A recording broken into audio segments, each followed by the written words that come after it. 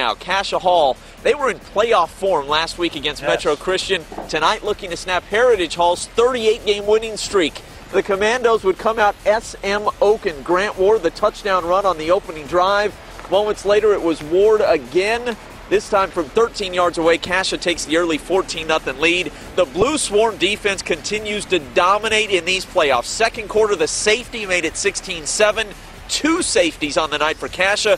Commandos do snap Heritage Hall's winning streak at 38, 32-7 the final. What a win for this Commandos team, peaking at the right time.